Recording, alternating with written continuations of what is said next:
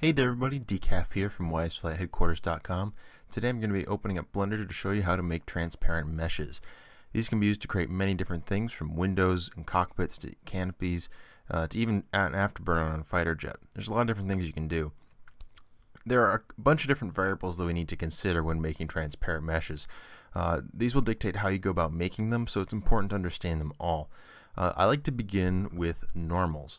Normals are very important to making transparencies because they distinguish which side of the mesh we can actually view it from. It's only visible in the textured view mode, so if you switched over into the solid view mode, you'd be able to see it from both sides. However, in the textured view mode, if we go into this mesh right here and flip the normals, we can no longer see it from this side. Instead, we have to look at it from the back side before we can see it. So getting the different meshes and normals all lined up is a very important step. Next, we have the opacity and tint phase of our transparency. Here is where we want to go ahead and actually define how clear we want our mesh to be and what color we want our mesh to be. Opacity is really just a term that I use to describe how transparent it is. The scale goes from 0 to 255, just like the RGB scale. In this scale, I only go from 0 to 250 so that we can actually see the very, very clear mesh of the 250. Adding a tint to our transparency gives us the ability to add in a color.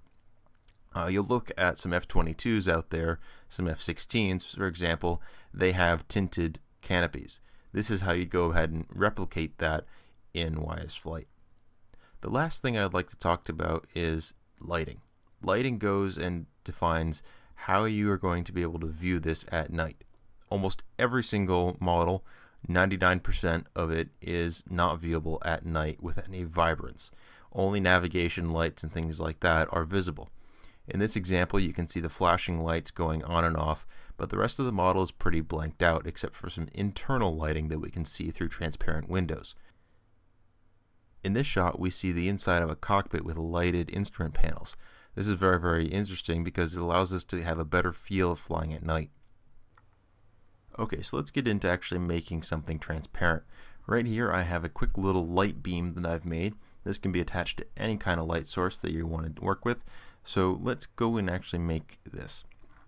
We're going to start out with a cone, and we're going to make it subdivided. So we're going to go in and do a multi-cut, and we're going to say 4. That should be good enough.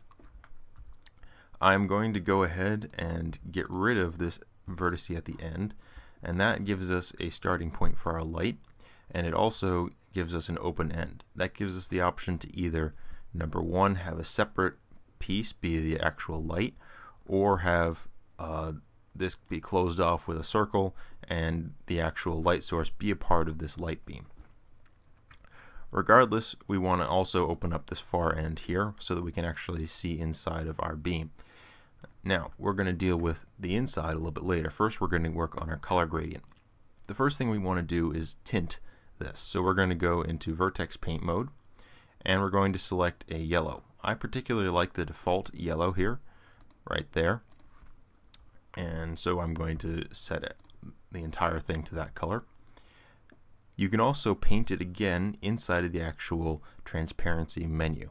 So to get there, we're going to go over here.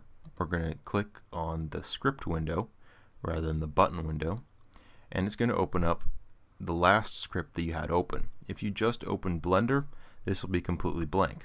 To get to this script right here, which is the transparency script, you're going to go Scripts, Mesh, YS Face Mode.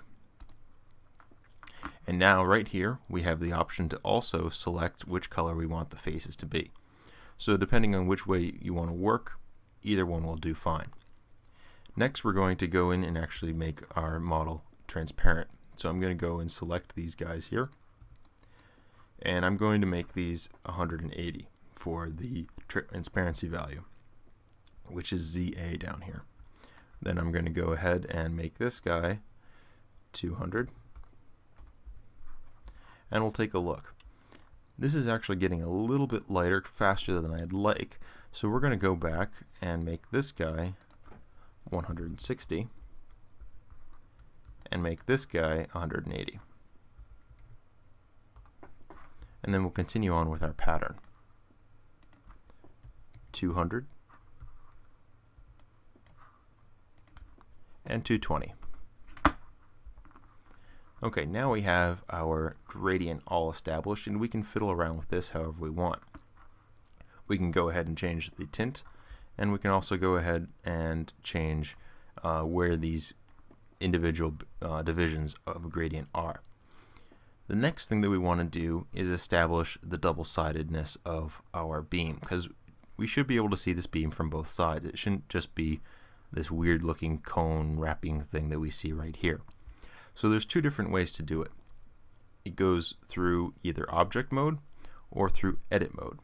The edit mode option is this one right here. And I'll show you the object mode option. It's very, very simple. The only difference between the two is where we actually do the duplication.